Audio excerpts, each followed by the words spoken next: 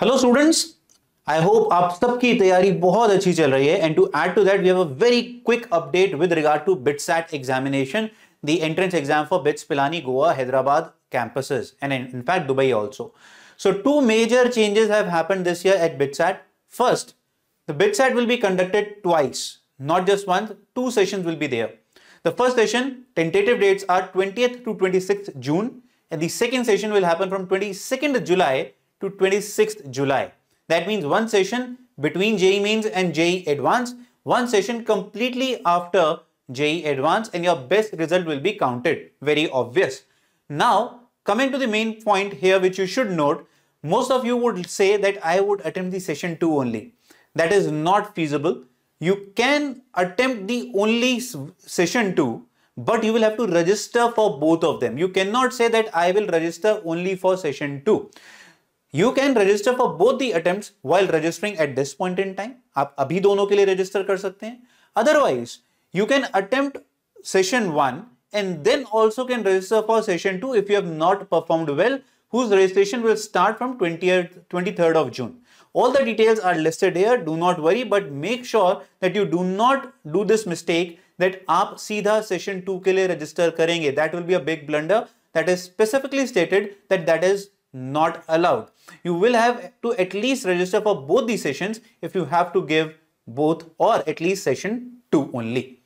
Now, the second biggest change that has happened is the pattern change. The pattern has changed from 150 to 130 questions now, with physics, chemistry 30 questions each, 40 questions in maths, 10 questions in English, and 20 questions in logical reasoning. So a reduction of 20 questions in your slated 3 hour span of time.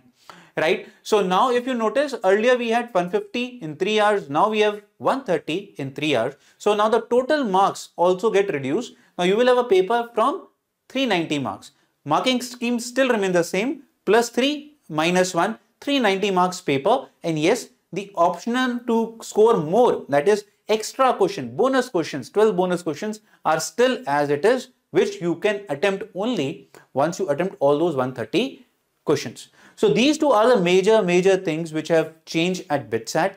States are stated that they've stated that this is tentative, because that depends. If any other date changes, then they might have to change. But if no other date changes, then this schedule is going to be fixed and final.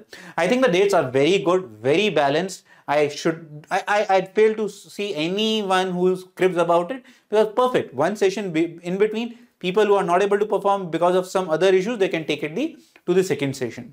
Now we'll be bringing a detailed analysis of the cutoff, because the cutoff changed drastically last year. What happened, why it happened, we'll bring that in the next video, so stay tuned. And yes, a lot of you were asking about, so when is the BITSAT crash course going to come? Now the dates have been announced. Very soon is the answer you will get. And also regarding the BITSAT test series, we guys are going to make the necessary changes in the BITSAT test series also, for the existing users also, and for the new users who will be enrolling in the BITSAT test series.